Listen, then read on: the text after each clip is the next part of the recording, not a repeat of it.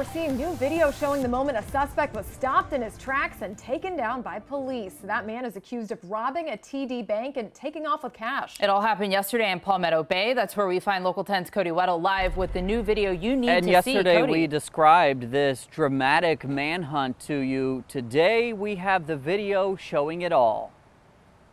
New video showing the dramatic takedown of a man implicated in a bank robbery out of Palmetto Bay on Saturday morning. Police from several agencies, including Miami-Dade Police, Pinecrest Police, the South Florida Violent Crime Task Force, and even the FBI taking part in that manhunt.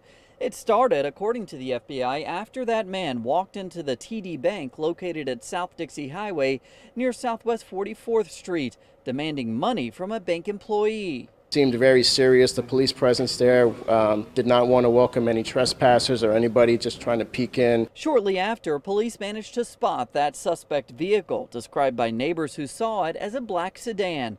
The vehicle crashed into the yard of a home near Southwest 128th Street and 71st Avenue. I heard a car crash.